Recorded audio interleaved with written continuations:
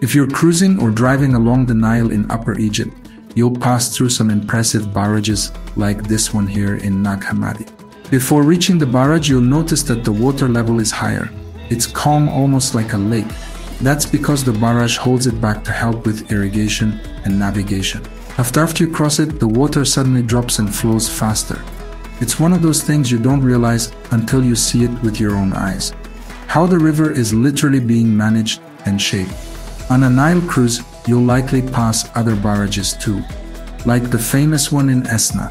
Watching how the river is controlled at each point is fascinating. It's not just history on the Nile, it's living engineering.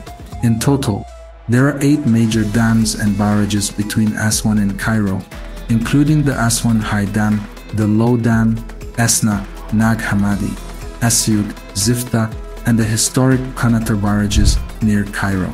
Each one plays a key role in regulating the river. Next time you're by the Nile, look closely. The river may seem natural, but every drop is guided by these silent giants.